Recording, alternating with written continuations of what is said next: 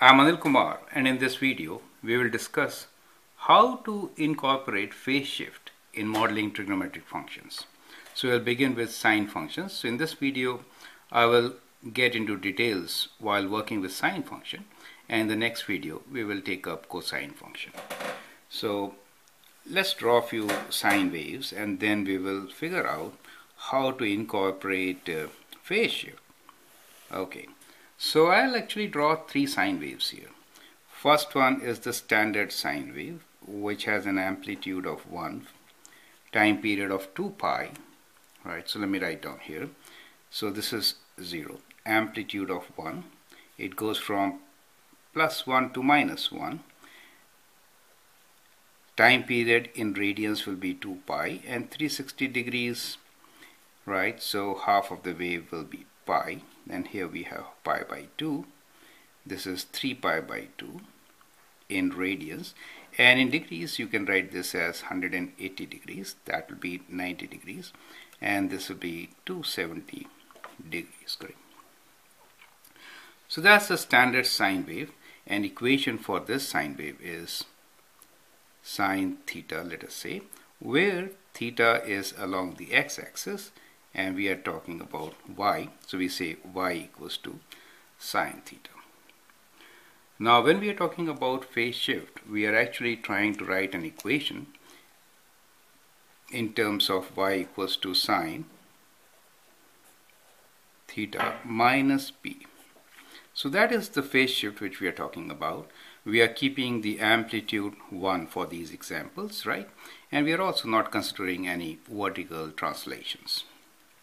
Okay, now phase shift really means that the starting point of sine wave normally is on the axis. Do you see this axis, right? So that is the axis. Let me write down here so that it becomes absolutely clear to you how to correctly find. So this is the axis, right, along theta.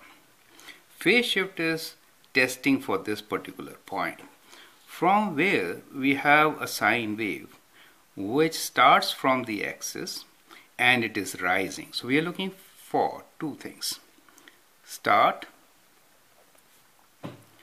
at axis, and second thing is rising. These two things help us to locate the starting point from the sine wave, and then we get our phase shift. So that is the key thing which we need to consider in these diagrams. So let me now draw the second sine wave for you. Now in this sine wave, what I will do is I will shift it by 90 degrees to the right. Okay, so what I'm trying to say is that this sine wave I'm shifting starting from here. Instead of 0 being at 0, 0 on the axis, I'm starting my sine wave here, and this sine wave will now end up 360 plus 90 degrees, since the time period is same for this sine wave. So let me just approximately draw one sine wave, right? So concentrate on these points. So now the same theta we have, correct? Axis is same, which is along the x-axis, which I'm treating as sine theta, the independent variable. Amplitude remains still +1, right? Same amplitude. But now the starting point is at 90 degrees, do you see? Or if you're doing in radians, it is pi by 2. So the equation for this will be y equals to sine theta minus 90 degrees, for those of you who want to write it in degrees. Since it has moved, the starting point of the sine wave has moved right by 90 degrees. In radians, you could write this as sine theta minus pi by 2, right? So that is how you have to incorporate the phase shift. The other condition could have been that this starting point was before, right? For example, it could be from somewhere here. So let me just draw one wave here. So again, I'm doing a very approximate sketch, right? So kind of like this. And let us say that this point here is minus 45 degrees, okay? In radians, of course, this will be minus pi by 4. right? I'm taking both the units. Now you need to write down the equation for this sine wave whose maximum is 1 and minimum is -1 and whose time period is 2 pi in radians or 360 degrees. Can you write it? The equation should be y equals to sine theta minus or plus. We have moved left, so minus 45. Minus and minus makes it plus. So it'd be plus 45 degrees, or it could be also written as sine of theta plus pi by 4. I hope you get it right. So that is how you have to incorporate phase shift. Now here is one more suggestion. So this is the last example here on this page.